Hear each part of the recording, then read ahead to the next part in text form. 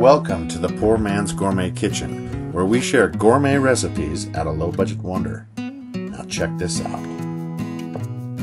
If you don't already know the easiest way to cut into an avocado, just take your knife and cut into the end and work the blade all the way around the seed until you get back where you started.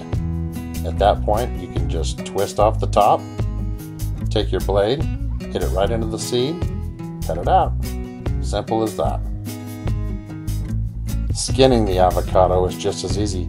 Just take a large spoon and just cut right into the sides all the way around and scoop out the filling.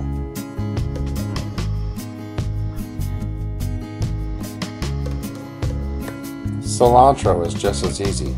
Most people don't know this little trick, but all you have to do is roll it all up into a little ball. Of course, pull out the stems. But again, roll it all up. Tight little ball, hold it with the opposite hand you're cutting with, and with your knife, very carefully slice right through it.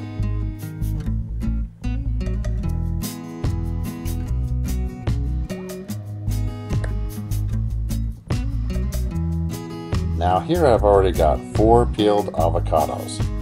We're going to go ahead and add the cilantro to this and start mixing up all of the ingredients to make our guacamole.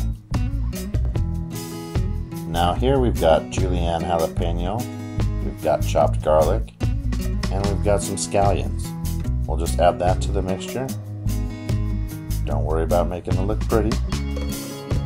Moving on to dry ingredients, we have tomato bouillon. Now let me tell you about the tomato bouillon. You can get this by a brand named Knorr.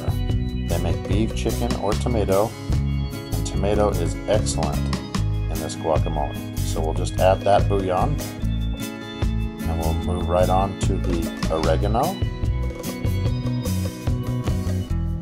Next, we'll add the cumin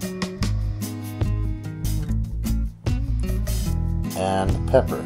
Now we're not going to be adding salt because there's enough salt in that tomato bouillon.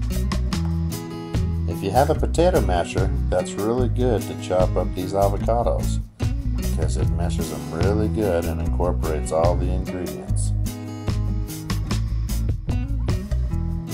This is a real good time to add the last ingredient, and that's a squeeze of this here, lime. Once the lime is exhausted, again we're going to stir it all up. At this point, it's a good time to take a good taste of that and make sure it's to your liking. You can add some more salt and pepper. You can add some cayenne or paprika if you want some more kick. Just make sure that at this point, it's exactly the way you like it. Now you can serve it up.